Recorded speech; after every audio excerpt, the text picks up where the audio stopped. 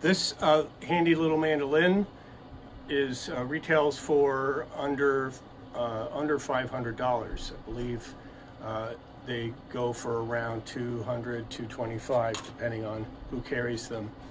This is made by a company called Hora, H-O-R-A. I believe they're in Romania or Portugal. I've heard either. This instrument is quite pretty, but has a lot of limitations. It's a flat top, it's not carved, but the back is, I believe, steam formed, meaning they took a form and they bent it using steam. So it's not carved, but it gives the illusion of being carved. It has a nice little arch there. Excuse me, it has a very thin nickel tailpiece that is just, I don't like it at all. It has a plastic end pin. The neck is not adjustable, so if it warps or the neck needs to be adjusted, your luthier is going to have to take the neck off and re-glue it, and that can be very expensive.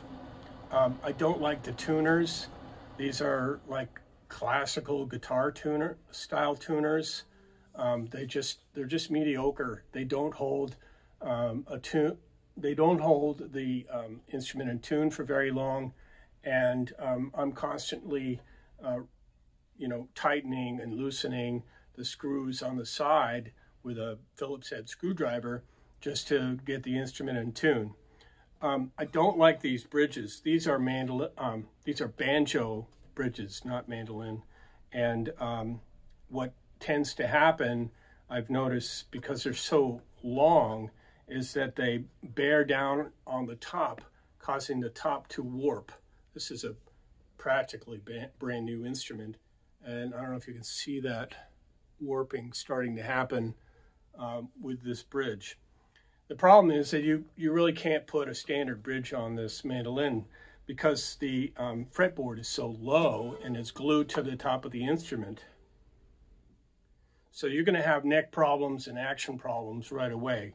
Playing up in third and fourth position on this mandolin is going to be very awkward. You're going to be out of tune all the time.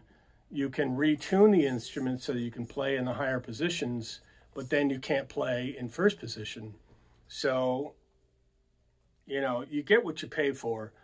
This instrument is, I don't recommend it to any new students. And frankly, if you own one of these, you might as well put it on the wall with some flowers sticking out of it, because it's really not an instrument that you want to play in front of people.